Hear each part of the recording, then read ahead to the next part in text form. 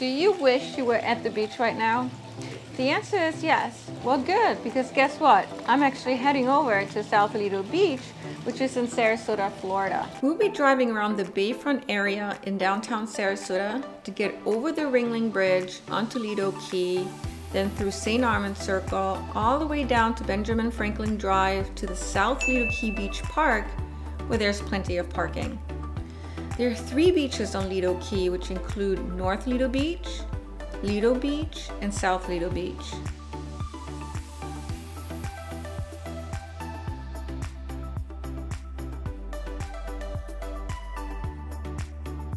What sets Lido Key beaches apart from Siesta Key Beach? I would say that these beaches are less crowded and therefore provide for a relaxing experience, plus the beaches are beautiful.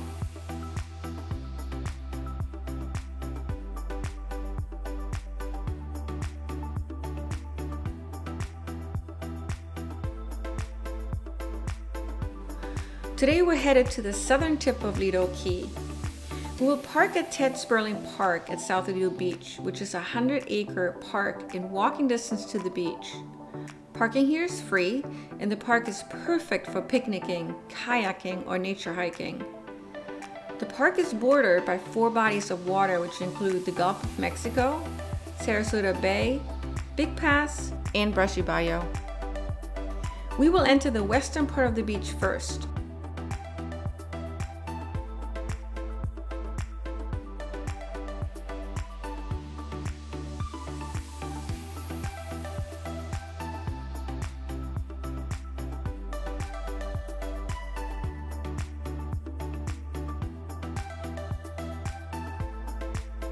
There are beautiful views from South Lido Beach, including to downtown Sarasota, so you can see the skyline of Sarasota, and Siesta Key, depending on which side of the beach you're on.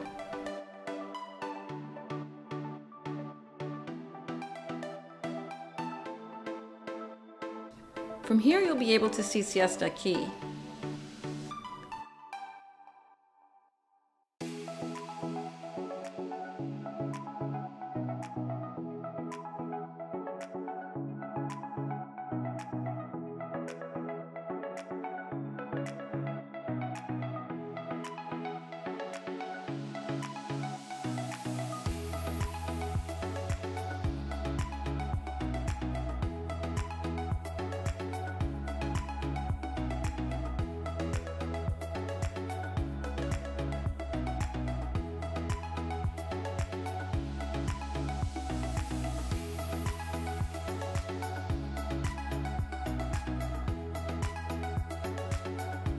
Now we're headed to the eastern side of South Lido Beach, which faces Big Sarasota Pass in the bay.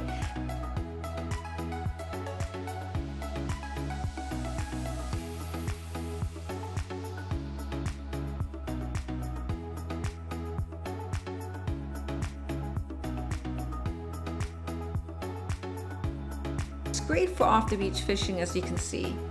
You can also view downtown Sarasota from here. If you are planning a stay in Sarasota, make sure to visit this beach. It is well worth your time just for the views in the nature park.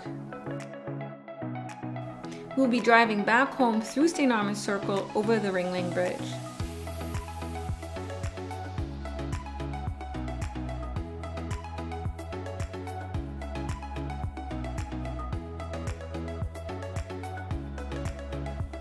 If you like this video, give it a thumbs up and subscribe for more videos such as this one. So I hope you enjoyed this trip. If you're planning to move here, let me know. I'm more than happy to help you. Have a great day and take care.